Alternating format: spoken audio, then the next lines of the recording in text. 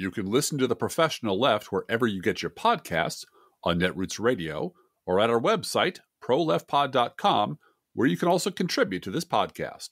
There's a PayPal button at our website, or you can mail us a letter and or contribution at P.O. Box 9133, Springfield, Illinois, 62791. This is the podcast for November 5th, 2021.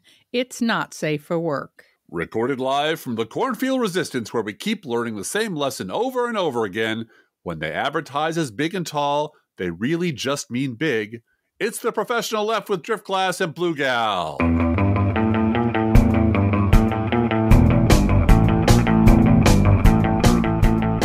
Driftglass. Hey, Blue Gal. Yes, poor me.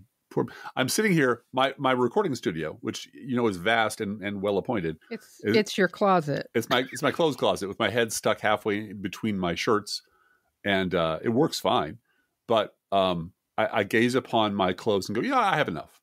I don't need the world to fit me anymore. I don't need to find. I have scoped out Farm and Fleet and Family and Fleet and Family and Farm and other large stores that fit, hunters that have an acre of pants. And if I can find one pair among the 1,000 they have there that have my inseam and my waist size, it's a miracle. So because your waist size is small and your inseam is extraordinarily long. Yes, it is. Yes, so it is. Driftglass, as everyone who listens to this podcast knows, is 6'8". Right. And you're not a string bean, but you're not rotund at all. You're proportional. Yeah. And so if you see me at a distance with no scaling around me of any kind that you can judge by, I just look like a normal functioning human being. And then you walk up to me and go, God damn, he's a circus freak. Well, not exactly true. But I figured that's the reason they don't invite me onto the Bulwark podcast. No, that's not I'm too tall. I'm too tall for that. He's too tall. I'm too tall. Tall. Everyone, this is true. This is an absolute fact. I've researched it. Everyone at Prod Save America is like 5'2" and under. Yeah, they're small. They're tiny. They're William Shatner small. So I guess that there's just no room for people like me because I'd have to. It'd be like going into the Shire as Gandalf. I bump my head all the time. I have to stoop over to talk to them. Oh God! I'd be tweaking their cheeks because they're so adorable.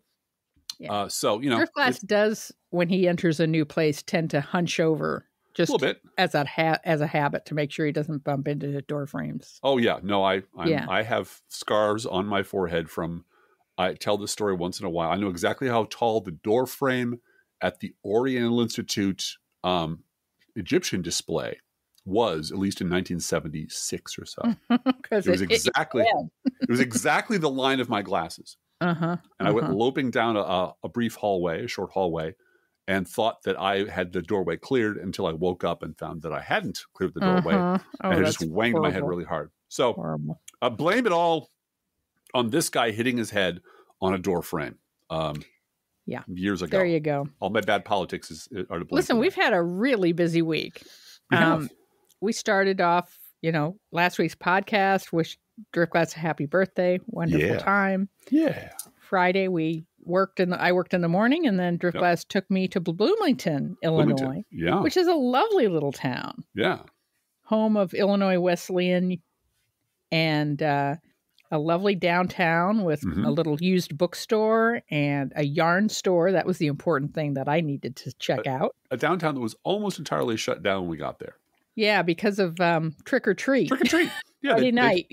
They shut it down and let the kids walk, which is a great idea. Yeah. Nobody gave us the memo, though, so we had a hard time parking. But we did.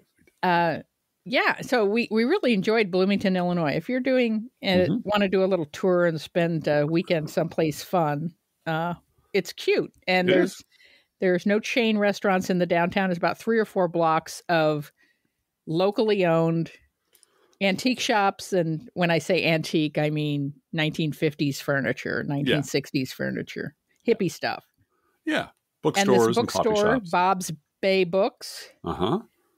Has robots all across the top shelves and a very good selection of new fiction and old stuff. We didn't buy it, but we found an old typewriter instruction manual that we just loved. It was gorgeous. It was gorgeous. And I found out the hard way the robots are not for sale. They're not for sale. I took pictures, but they're not for sale. Not for sale. But and you got it. I bought you a birthday gift at the bookstore too. You did. We found a commemorative glass for the Apollo 12 launch from November of like 1969. A juice glass. Yeah. Red, white, and blue. These are from Marathon Oil. They were given away at gas stations. The names of the astronauts on the side, we're returning to space. And I posted it at my blog because, that's content as far as I'm concerned. That glass is now tax deductible, which is great. No, it's a birthday present. But I got a lovely reply from Charlie Pierce, brother Charlie Pierce, in my comment section. Oh, that's nice. Telling me the story of Apollo 12 because Charlie Pierce knows everything about everything. I did not know this story. Do you mind if I tell it? It's real quick. Go right ahead. Apollo 12, I think I knew this, was struck by lightning as it was taking off. This is the ship before the disaster of Apollo 13. This was the boring one. We're going back to the moon. Now that we've worked everything out, was struck by lightning as it took off, which knocked out everything. Completely knocked out the power system, knocked the computer offline. They were screwed. And they had like 2 or 3 hours of emergency backup battery power to run anything. And that was it. So the guy who was in charge of electronic communications, and I believe the guy who was in charge of aborting the mission, because you can't go to the moon with that kind of thing, would have had to do the thing they had planned, which was jettison the capsule, have it parachute into the ocean, and then blow up the Saturn rocket, which would have been bad. That would have been real bad. But this guy noticed what he thought was a pattern of the lights that were screwing up on the computer screen. He said, I think I've seen this particular error before, a year ago in a simulation. And he said, yeah, I think I've seen this before. Nobody knew what he was talking about because he was a nerd. So this one nerd recognized what he thought was not the error, but the pattern of the error, and thought he remembered there was a thing called the SEC switch, and you needed to switch it to aux, which is something that nobody knew what it was really or what it did except a few people, and it certainly had never been used for this. But he thought that was the thing they'd figured out maybe would do something like this. And he kicked it up the chain of command, and everyone above him said, what the hell are you talking about? What switch is that? I've never heard of this. These are people who train for weeks and months in the simulator, who know where everything is, and they're like, what the hell switch are you talking about? Gets all the way up to the top, and mind you, the clock is ticking. They have to abort or not, like in the next few seconds. And they flip the switch off and on, and it works. Reboot. Rebooted the machine, and flew to the moon, and apparently, like Alan Bean laughed for the next 10 minutes because it was one of those things where this is as bad as it gets without the thing blowing up. And they just figured it out on the fly because some nerd remembered something. You remember the light patterns from training. Yeah. And Charlie Pierce, bless his heart, dropped that into my chat. Oh, that's nice. And I thanked him. Well, I'm thanking him now. So thank you, Charlie Pierce. I know you Charlie listen to the podcast. And then Sunday was Halloween. Yes. And uneventful, utterly uneventful. It was totally eventful because Junior Dude was in a car wreck. Yeah, he got T-boned. And he's okay. Let's interrupt and just say immediately, everyone is fine. No one was injured. Yeah. But his car was totaled. Yes, it was. And it was totaled a long way from home. Yeah, an hour from home. Yeah. So we had to go pick him up and his friend and get them back and then figure out about the insurance and figure out about replacement cars and so forth. And the insurance company is being quite good to us about it, I think. Everything's working out. We got him. We went and picked up a rental car for Junior Dude. Good God. Now, we bought him a used Toyota Corolla from a few years ago. This was his first college car. Right. White paint, few scratches. Yeah.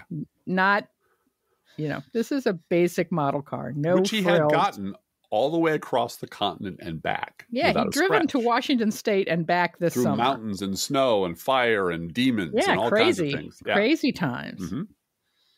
And so the car rental place gave him orange-red Dodge Charger. Yeah. Like great. This massively new, fully loaded muscle car. Great. It's a midlife crisis car. That he gets to drive for like 6 days. Yeah. Great. So it's been kind of busy. And then we had to drive back to the scene of the accident to clear out his car the next day. And that was yesterday. Clean out the car. Yep. And so, we've had our schedules have been a little off this week. Yeah, a lot. Yeah. And I haven't had time to. And we didn't watch the election returns on Tuesday night. We watched Caddyshack. Yeah. Which just needed a break. the uncut, unexpurgated version with a little bit of nudity and a lot of swearing in it. So yeah. I think that should be a tradition in our household. On election night, we watch Caddyshack. Yeah. Well, once you've done all you can do. Right. Exactly. And the ball is in the air, and there's just nothing that you can do other than watch Steve Kornacki, sweat blood out of his eyes for 12 straight hours talking about, this intersection of this street corner might or might not be doing this thing based on these. That's a great skill to have. I don't need to watch a person do it. It's too stressful. And that's honestly, the point. It's too stressful for me. I'm that nail biting 24/7, 24 hours of nail biting over something at the point where you have no control. The polls are open. The polls are going to close, 12 hours later, and you have no control over what's going to happen. Right. I get very stressed out. Well, and the fact that this was hyped as the most important. It always is. Yes. Off your election in the history of the Republic.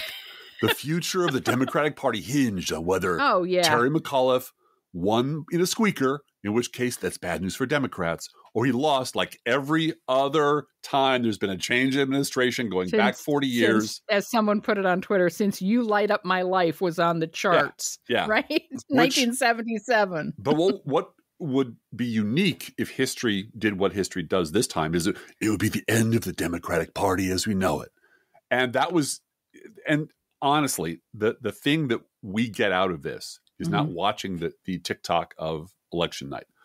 A lot of people get off on that. Good for you. It is zooming out to 20 or 30,000 feet and looking at how invested the mainstream media is in selling one fucking story. Yeah. Biden administration's in a death spiral. Yep. Democrats are in trouble. Right. Republicans are resurgent. And that's the only story they want to tell. And it doesn't matter. External circumstances don't matter. History doesn't matter. What happened last week doesn't matter. The fact that 80% of the country is vaccinated doesn't matter. The fact that this is, the Democrats failing actually comes down to just two contrarian assholes holding everyone else hostage. None of that matters. None of that even enters into the conversation because people, air quotes, don't care about stuff like that. Well, you know what? Actually, people do. And the loose way in which the news media, and I'm talking about people on MSNBC too, the liberal media, interchange the words Democrats and voters and America and people and Republicans and both sides when they clearly have, saying ex cathedra what the people want, what voters want, what voters are confused by is insane when half the voters in this country are paying attention and are serious about democracy and would like reform, and half the voters in this country are fascist zombies who don't.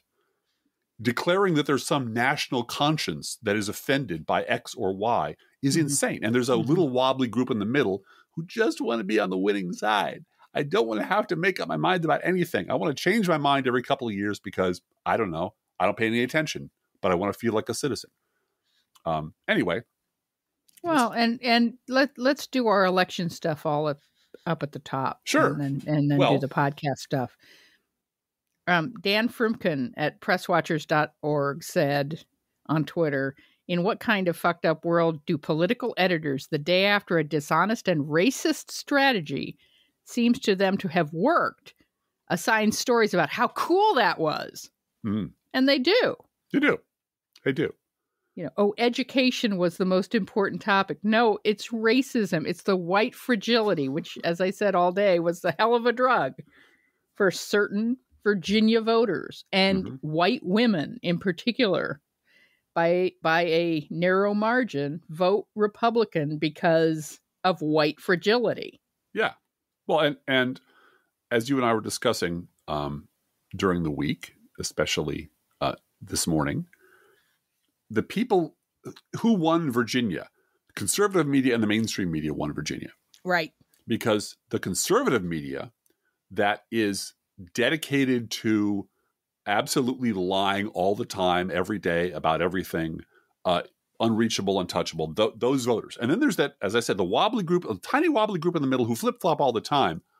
The story the mainstream media has gone back to telling, and has been telling for 30 years or 40 years, is both sides are the same. Both sides are the same. Both sides are equally bad. Both sides are equally corrupt. There's really no difference between Republicans and Democrats. The leading proponent of that was a guy named Matthew Dowd, who has, undergone the third, tuck and roll, the third paint job he's had in the last 20 years. But that is the story. And having dealt with conservatives personally and directly since the 80s, since the 90s, I've had conservatives in my life all my life. And you can argue and rebut and argue and rebut and push them and prove them wrong time after time. And their fallback position is always, well, whatever. Both sides are bad.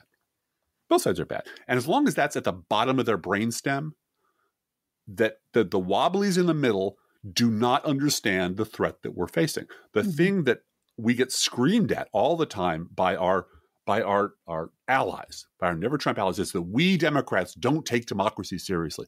No. The centrists don't take democracy seriously. Because if they did, they would side with the pro-democracy party. But the fact that they can flip-flop back and forth based on the price of milk or nothing, or the fact that, I just want to see the other guys rule for a while. This whole... A fake story about the price of milk, which is trending today. Yeah. A fake story about the price of milk, because I know in our family, we drink 12 gallons of milk easy, like every day. I bathe in this shit. Yeah.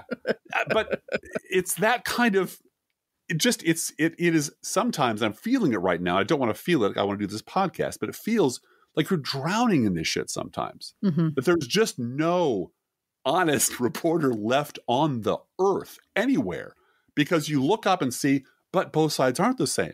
And why do people in the wobbly 3% in the center always like, I would like to vote against fascism, but the price of milk went up 80 cents.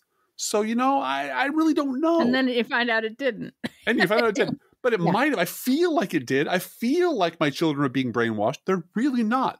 And the answer is, well, what's the default setting in your brain? Well, the default setting in my brain is that both sides are the same. Yeah. Well, so you just run back to that if you're a centrist every time there's a crisis. And unless the Republican Party is actively kicking down your door and burning down your democracy in front of you with a big orange monster carrying the torch, you'd rather just blame both sides. So it really does take tanks rolling up to your door, if you're a centrist, to take this shit seriously.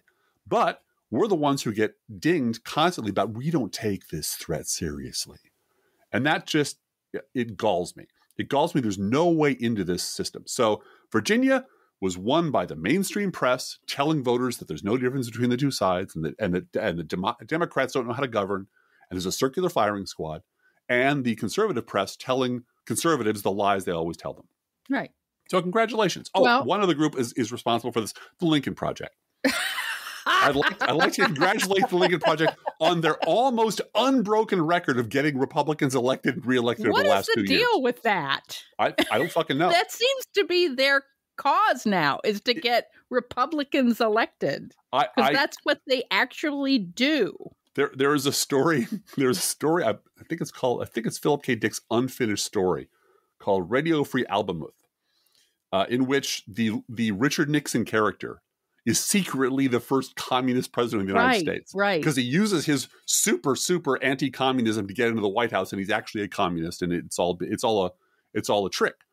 But if you look at their Lincoln Project's win-loss record from the 2020 election, they got Lindsey Graham reelected. Yeah. They got Susan Collins reelected. They got Tom Tillis and Johnny Ernst and John Cornyn. All the people they targeted as easy, soft targets were reelected with no trouble at all.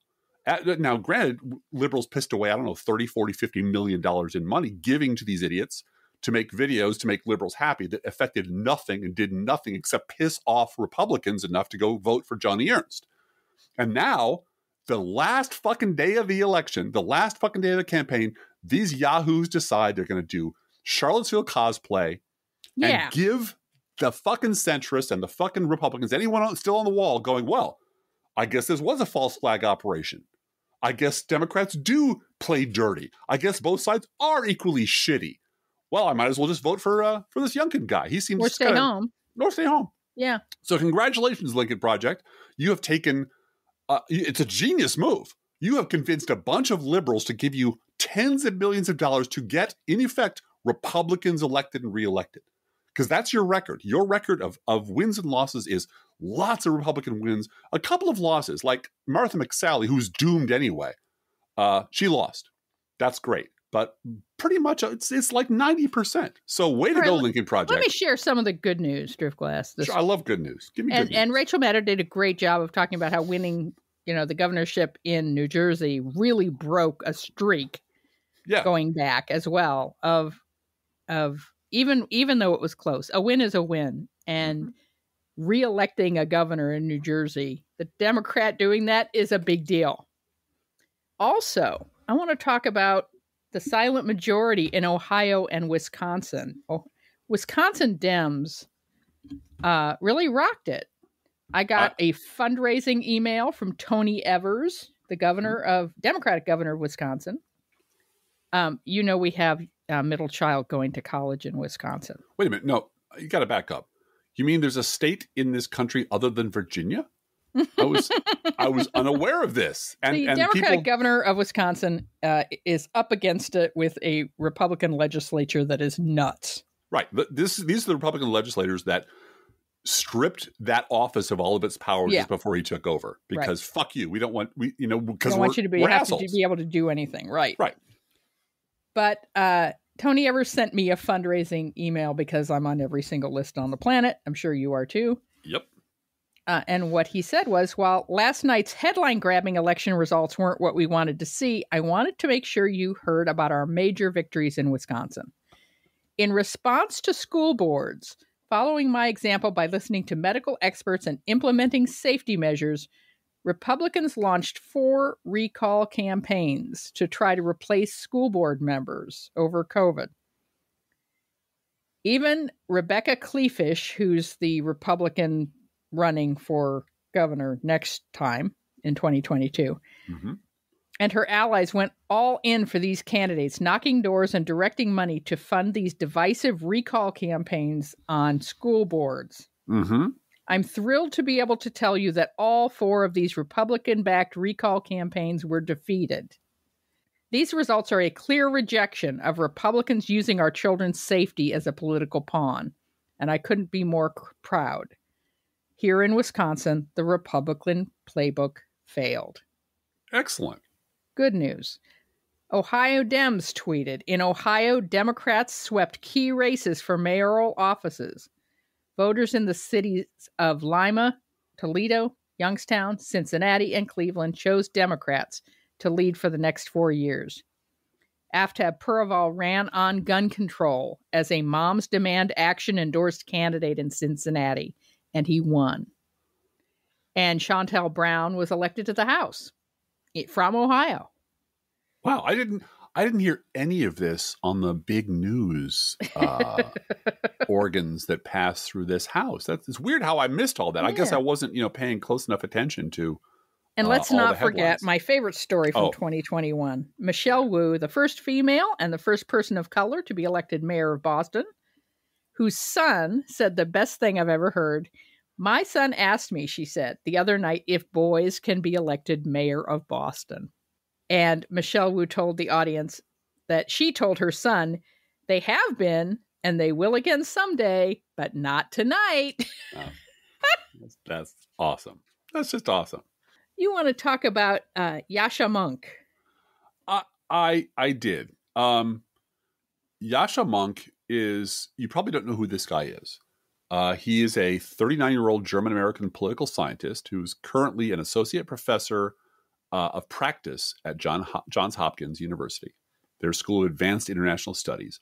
But he is the go-to political philosopher, guru, etc. He's part of the new conservative, Niskanen Center, we're going to find our way forward bunch. He is the darling of the Bush Dead Ender crowd, of the neoconservative crowd. He shows up on the Bulwark podcast. He's shown up there several times. The last time talking about the evils of liberal cancel culture. David Brooks. I'm sorry for laughing. I know, but this guy is so smart, and he's and everyone just hushes up and listens to him. This German American guy talk about, just tell them what they want to hear, spin them fairy tales. Like I said, David Brooks quotes him regularly. This is one of the people who's going to be in the vanguard of the conservative renaissance that never happened and never will happen. And what he had to say about the Virginia election is this: you can't win an election by telling voters that their concerns are imaginary. And there's so much to unpack in that sentence. My God, there is. First of all, by telling what voters? Yeah. By telling which voters are you talking about? Because elections are all about, honestly, telling people that your side is right and their side is wrong. So secondly, I think maybe he and I need to have a chat about Charlottesville. Are you telling me that confronting the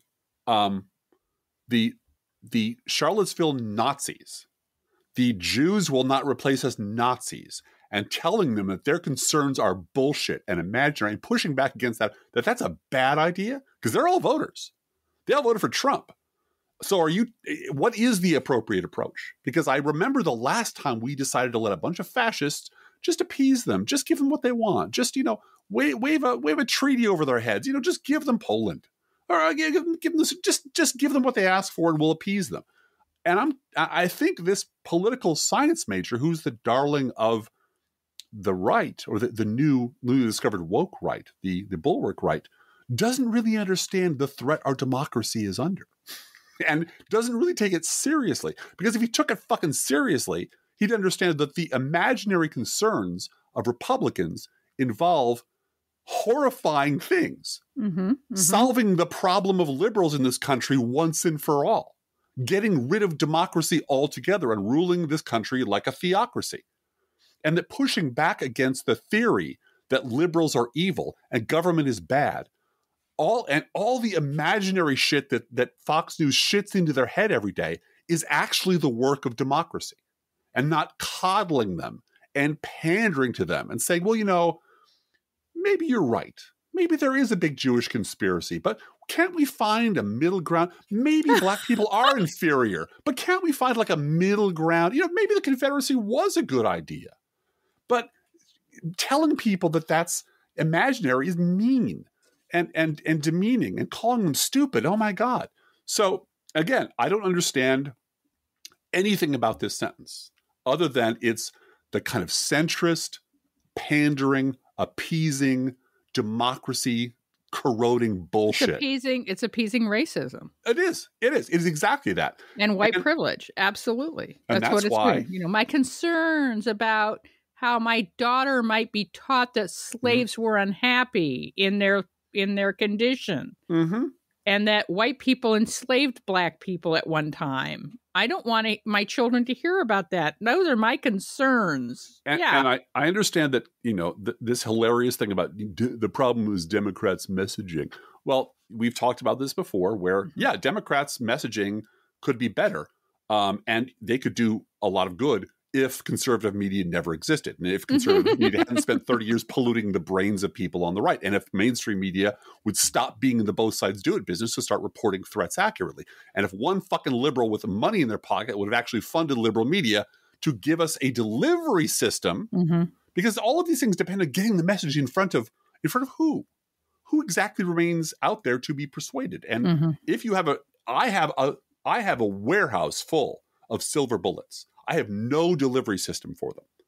So the idea that you can find voters who are deeply committed to terrible ideas and gently persuade them away from that.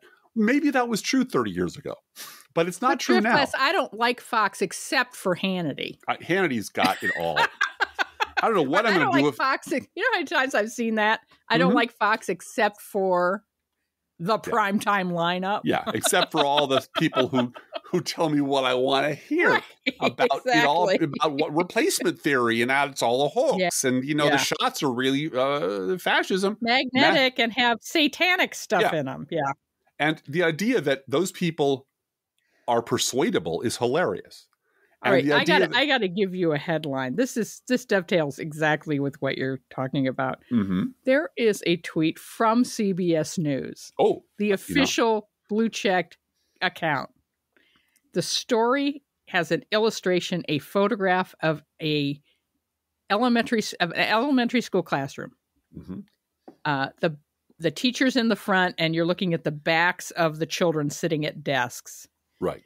And it's a mixed race classroom, and there is a clearly, obviously African-American girl raising her hand for the teacher. That's the photograph. Now, that's a stock photo. Sure. No problem. You use those to illustrate stories. I have no problem with that. That's Norman Rockwell, okay? Right. That's great. Norman Rockwell. It's, sitting with a white person on white kid on one side, and African kid on another side.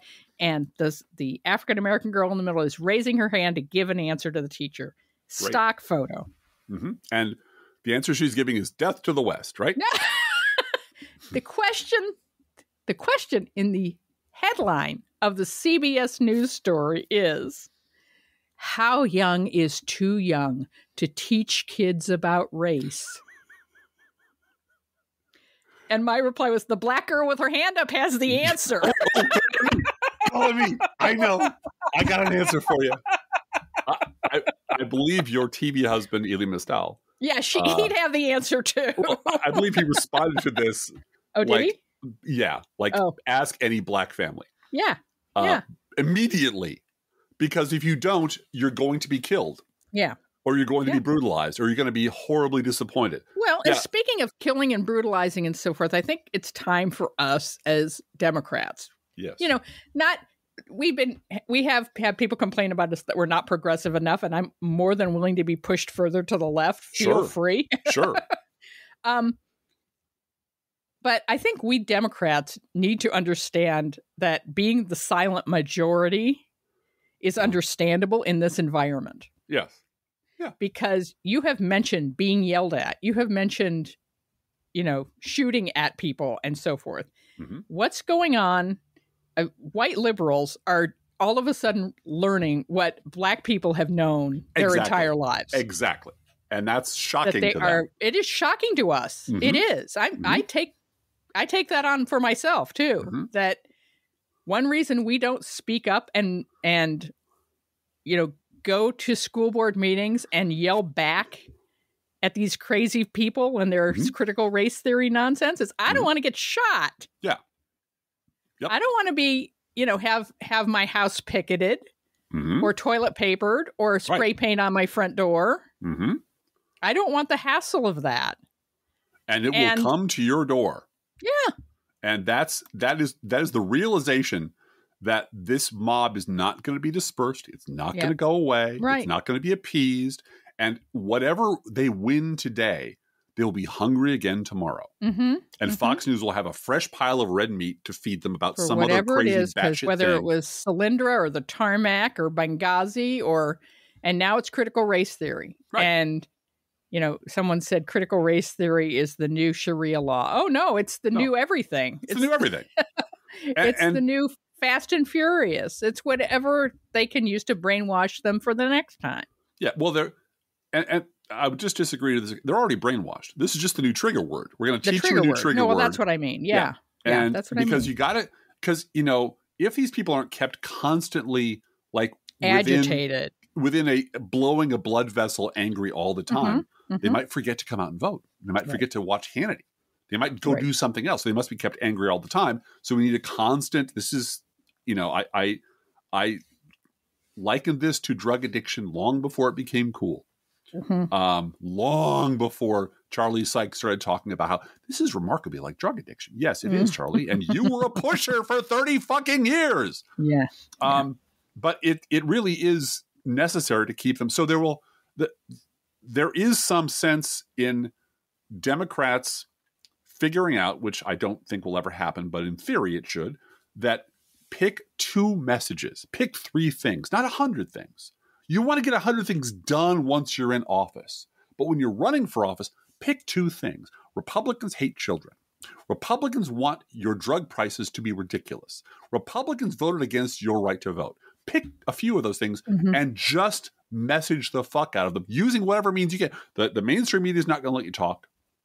Conservative media is certainly not going to. But just don't shoot your mouth off in every direction. Don't be the cleverest kid in the room.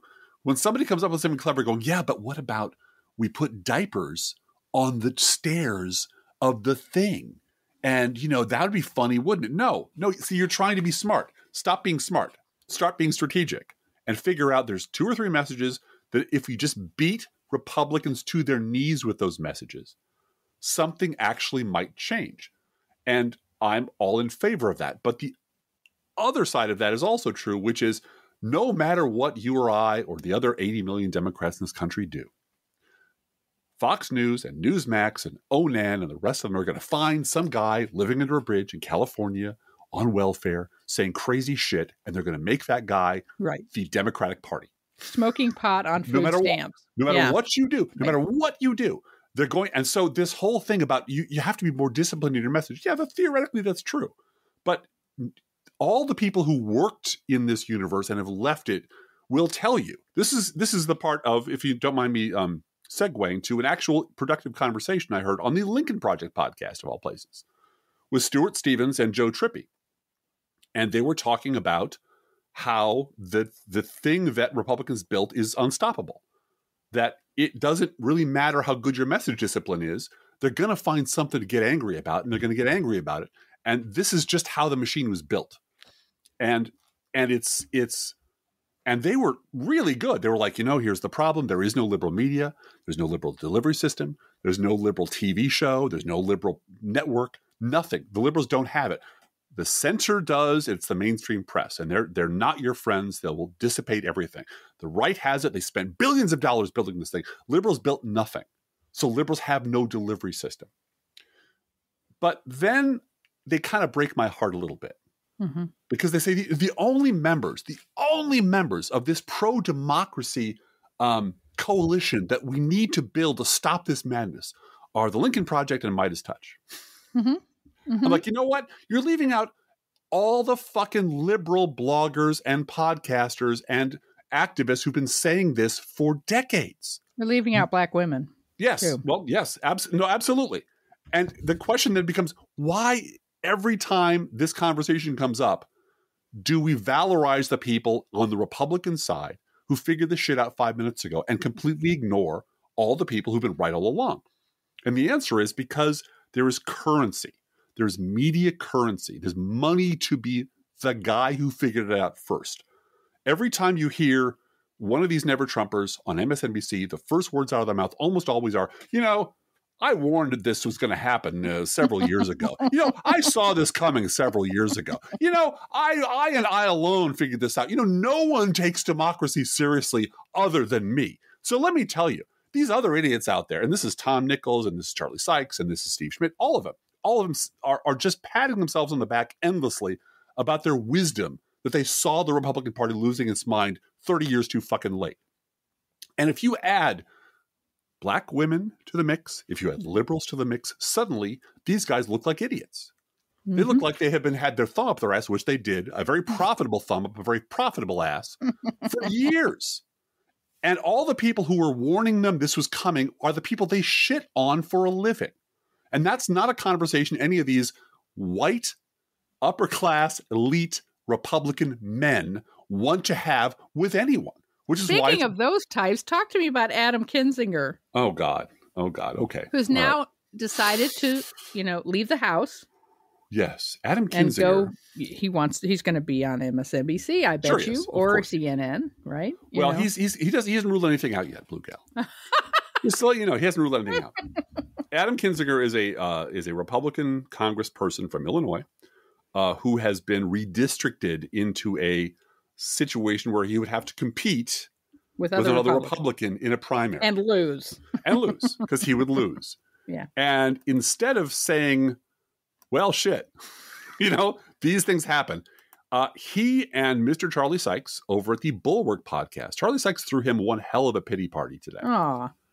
Just before coming on the air, I listened to it. I just started laughing because it was something to see.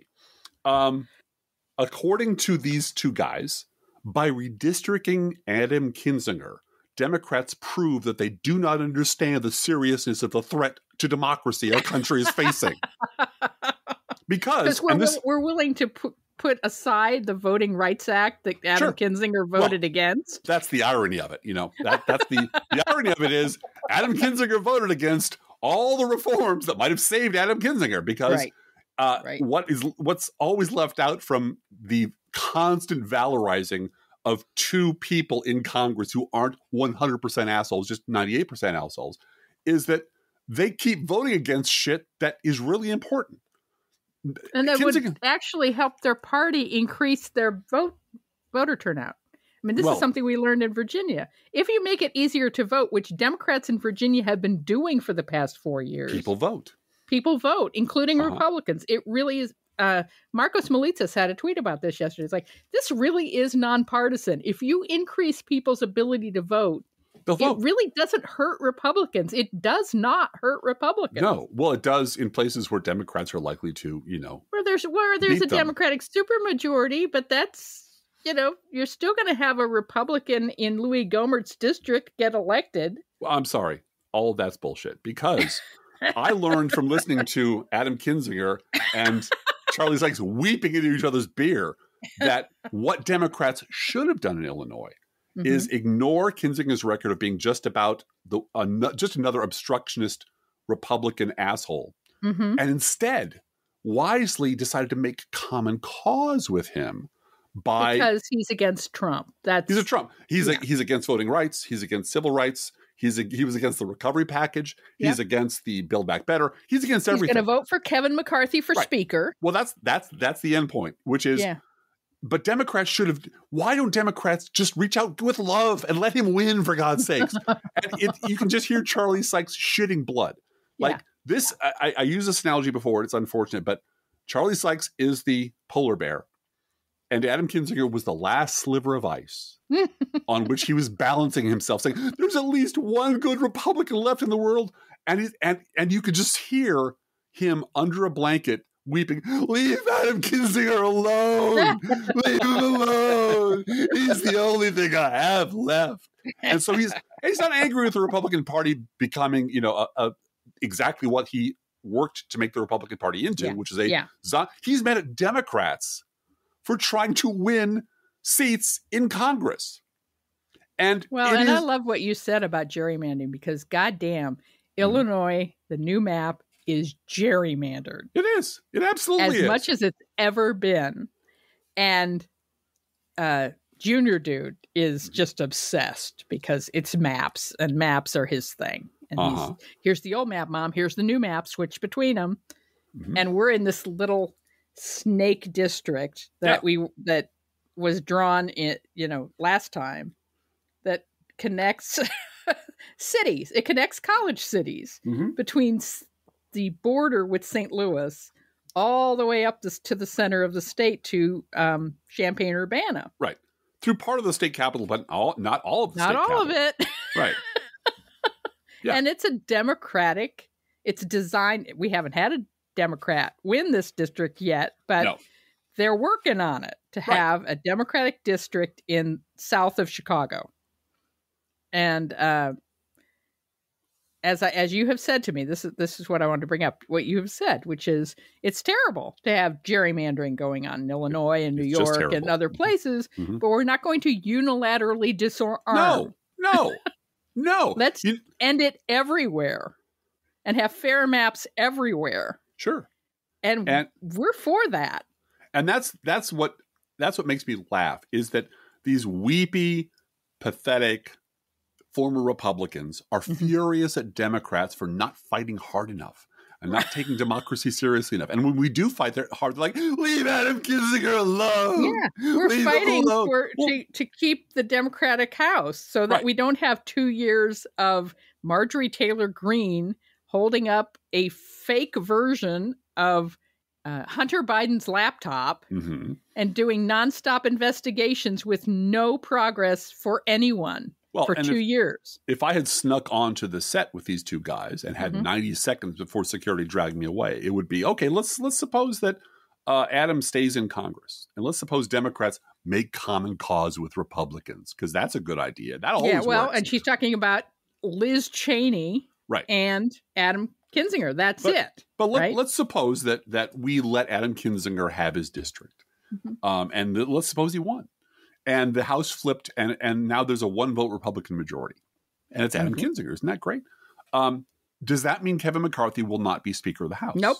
Oh, no. Does that mean you won't have insane? Well, no. So all Adam Kinzinger does is add weight to the crazy side of the scale. It doesn't matter how often he stands up, which is once in his fucking lifetime, and protest against one thing his party did that was unforgivable. The rest of his votes are going to be straight Republican Party ticket. And if they decide to impeach Joe Biden, he'll vote for it. And if they decide to impeach Kamala Harris, he'll vote for it. And if they decide to hold endless fucking hearings about Hunter Biden, he will vote for that too. Laptop. And he will vote for Kevin McCarthy to be Speaker. Or he'll protest against it, but reluctantly lose because now we're in the majority, and who fucking cares? Every time you add anyone with an R to the equation, things get worse. I don't care how nice they are one day in their life. It doesn't matter. They are ballast on the side of evil. Now, if Adam Kinzinger wants to change parties and run as a Democrat, great. But move to our district and run as a Democrat. But that's too icky, because the thing that underlines all of this is all these people, whether they're in the party, out of the party, right or never Trumper, MSNBC freak, or Fox News freak, they all hate liberals. They'll hate us with it. They that's burned on the board. That is their default setting. They really, really despise the left. And so it is inconceivable to any one of them that they would become a Democrat, because Democrats are the ultimate existential threat to democracy. Instead, they're going to go off and form the third-party things or do boutique things or become lobbyists or whatever. But the idea that these people who spent their lives shitting on everything we value would get out of the fucking car and push, would say, you know what? The problem isn't the 49, 48 Democrats in the Senate. The problem is Joe Manchin. I want to hear one fucking conservative on one fucking podcast say, you know what? My megaphone, which I usually use to scold Democrats for not capitulating to one guy, this one time I'm going to scold the one guy for not siding with his own fucking party. The problem is not the 48 Democrats who got the message and who are down with it. The problem are the two assholes holding it hostage. But that is something that you will never hear a conservative say. Right. Because they don't like us. They don't want us to govern. They want our party to be Mitt Romney 2012. Right. And the best bet for that is to give Joe Manchin the keys to the place. Driftglass, let's do a news roundup. Yeah, let's do that. The Bidening continues. CBS News projects New Jersey Governor Phil Murphy won re-election. Yay! This is a big fucking deal. It is a big deal. This bucks history. This wasn't supposed to happen. And it did. And we won. And take that, you lousy wet blanket folks on the Twitter. After Senate Democrats dropped paid family medical leave from Joe Biden's Build Back Better spending package to appease President Joe Manchin, House Democrats added 4 weeks of paid family medical leave back into it in response to that announcement. Joe Manchin has made it clear that he still hates women and children and opposes paid leave proposal, adding, "They know how I feel about that." A couple quotes from Joe Manchin this week on CNN. Incumbent Democrats should not campaign against incumbent Republicans because of their working relationship. Jesus Christ. That is also on CNN, Manchin said, this is not a center-left country. No. Joe Manchin once again confusing his state, his inbred backwards state, with the rest of the country. And by the way, that whole thing that Democrats shouldn't campaign against incumbent Republicans because of their good working relationship, that could have come out of Charlie Sykes' mouth. Yep, about absolutely. Adam Kinzinger. You shouldn't punish people just by running against them in a political system. No, it should be incumbency forever. Yeah. Yes. House and Senate Democrats reached an agreement on lowering prescription drug prices, which is a key part of Joe Biden's $1.75 trillion Build Back Better package. The proposed deal would establish a $2,000 out-of-pocket limit for seniors' expenses in Medicare Part D, allow the government power to regulate the prices of some of the most expensive drugs like insulin, which will have a $35 per month cap under the legislation. That's huge. That's huge. That is huge. If you just campaign on that, Republicans want your friends to suffer with diabetes to die. To die for lack of the ability. Their needed medication. The Republicans are pro-death panel. Let's face it. Yeah. 100% pro-death panel. Democrats want to give you life-saving drugs at prices you can afford. Republicans want you to die. Boom. Done. Next issue. Nonetheless, Joe Manchin still refuses to endorse the $1 trillion social 1.7. I want to stop calling it that. Yeah. Nonetheless, Joe Manchin still refuses to endorse the plan, saying he wants time to thoroughly understand the impact it will have on our national debt, our economy, and the American people. Yes. You should talk to some American people with diabetes. Yeah. Apparently, Pentagon spending doesn't count. No. You don't have to worry about any of that. That's not going to cause inflation. Throw them an extra $50 billion. Nobody will care. Yeah, they gave them 5% more than Biden asked for. Right. And they're happy to take it. And just don't ask any questions about that. And don't audit it. Yeah. No, for God's sakes. The CDC recommended the low-dose Pfizer COVID-19 vaccine for children ages 5 to 11. Yay! CDC Director Rochelle Walensky's recommendation came after a unanimous vote by the CDC's Advisory Committee on Immunization Practices, supporting the use of the vaccine for the approximately 28 million children in the age group. Joe Biden called the decision a turning point in our battle against COVID-19, adding that the federal government has purchased enough low-dose vaccine for every child in America. Here's what I want to know. Won't that cause inflation? And shouldn't Joe Manchin oppose that on the grounds that it might cause inflation? I think he probably did already. I've seen nothing but delighted parents on Twitter saying they got their appointment with their pediatrician to get that shot for their kids. Yeah, but Adam Kinzinger, honey. You forgot about the suffering of Adam Kinzinger. Trump is trying to prevent January 6th investigators from accessing handwritten memos from his chief of staff, call logs, files of top aides, White House visitor records, and drafts of election-related speeches.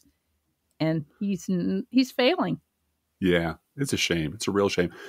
In this week's But Not Susan Collins, But Not Mitt Romney news, Senate Republicans blocked the John Lewis Voting Rights Act from advancing. The legislation would have restored parts of the Voting Rights Act, which was gutted by John Roberts and the right-wing majority on the Supreme Court, including the federal government's ability to require pre-clearances from the Justice Department for jurisdictions with a history of discriminating before changing their voting rules. The final vote was 50-49, with Republican Lisa Murkowski voting with the Democrats in favor and Chuck Schumer changing his vote to no for procedural reasons, so he could have the legislation reconsidered later. Republicans have blocked the Freedom to Vote Act 3 prior times, insisting that the federal government has no business telling red states it can't steal elections and deny the right to vote to people who might vote for Democrats. You know who's really sad to hear that? Adam Kinzinger. Adam Kinzinger. The federal government, big government, might have saved him. But, take it up with Susan Collins. Take it up with Mitt Romney, because we proposed this shit. You guys shot it down. Only 33% of Republicans say they will trust the results of the 2024 presidential election regardless of who wins, compared to 82% of Democrats. Now, here's a real sad story. Just brace yourself. Jenna Ryan, that lovely and talented Texas real estate agent who flew all the way to D.C. on a private jet to try and help Trump violently overthrow the U.S. government, who live streamed her crimes, who bragged in a tweet that her, quote, blonde hair, white skin, a great job, and great future meant she was definitely not going to go to jail, will be spending 60 days in prison. It's all, send her thoughts and prayers. This is about 9 years and 305 days too lenient, but it is something. A Georgia judge has acknowledged that there appeared to be intentional discrimination after a nearly all-white jury was selected for the trial of 3 white men accused of murdering Ahmaud Arbery, but has seated the jury nonetheless. Yeah. Aw. It might look bad. It might be bad, but it's Georgia. So, what are you going to do? And in local news, I just want to mention the fact that those of you who've listened to this podcast more than once know that our local paper, the State Journal Register, is a rag. It's a 4-page, basically shop and save flyer with obituaries and sports in it and a few stories, mostly about places where I don't live, for Rockford or Peoria, whatever. But I will say this. The Lincoln Project made it into our local paper this week. Their stunt. Their stupid fucking stunt in Virginia made it into a column in our local newspaper. So way to go, Lincoln Project. You're winning them over right and left, right down to the grassroots. You're bursting the bubble and making it into the local paper with your stunt. I think that's $70 million of liberal money well spent so that they could get themselves featured on page 3 of our local Republican rag. Thank you, Driftglass. You're welcome, Blue Guy. I love you. I love you too. I skipped the story about JFK Jr. I skipped the story about 2015 Revisited. Yeah, but we're still at an hour, so that's good. Hey, I'm cool with that. 2015 will be there next week. And so will QAnon. Yeah, they will. Each week we post to our Facebook page and website an Internet Kitty sent in by you, the listeners. This week's Internet Kitty is a dog, Gilligan, who in this picture is riding a surfboard in a pool. He's noted to be 12 pounds of total fearlessness. So go visit Gilligan at our Facebook page or website. And we would also like to do a shout out to some representational internet pets. Nicole Sandler is making COVID pet art. I was on Nicole's show on Tuesday this week, and a listener sent us a picture of one of Nicole's paintings. Very fun, very cool. Google Nicole Sandler pandemic painting to check them out. And we're quite sure in real life, these artist models enjoy only freshly poured pet food. Whether you serve pet store perfection or dollar store dreck, your animals will sit on the kitchen floor and demand that the food they eat is only freshly poured. Freshly poured, freshly poured. Oh, my Lord, it's freshly poured. And you can send your Internet Kitty, dog, or other pet to us at our email address, proleftpodcast@gmail.com, where you can also write to both of us. Feel free to write us. Don't forget, we're having our letter show over the Thanksgiving weekend. We'd love to have your letter to include in our letter show. Be aware that if you write us at any of our addresses, we reserve the right to read your email or U.S. Postal Service Go Postal Unions. Letter on the air unless you say otherwise. Hashtag jail to joy. Don't forget our gourmet coffee guideline. If you can afford to buy an espresso-based beverage for yourself, and yes, pumpkin spice season is over. Mm-hmm. They've already started with the peppermint latte nonsense. Excellent. Okay. Excellent. We have a dividing line in our household. We do. There's a big candy stripe painted right down the middle of the living room. Driftglass likes peppermint. I do. So, but if you can afford to buy an espresso-based beverage for yourself, buy one for us. This is not charity. This is our job, and it's a labor of love. And we do love you guys. Approximately 1% of our listeners support this podcast with a contribution. You can too. See our website, proleftpod.com, for details. Our PayPal, postal address information, merch, all of it is there at proleftpod.com. Please share our show on social media. And if you love this podcast, please get someone else to listen to. And thank you so much for doing that. Hey, Driftglass, how are the Internet Kitties doing this week? Well, Blue Gal, the Internet Kitties are amazed that the Virginia election made voter fraud go away so fast. Let's think about living. Let's think about loving. Let's think about the hooping and the hopping and the bopping and the loving, lovey-dovey. Let's forget about the wine and the crying, the shooting and the dying, and the fellow with a switchblade knife. Let's think about living. Let's think about life. The Professional F Podcast is recorded under a Creative Commons license. Copyright 2021 DGBG Productions.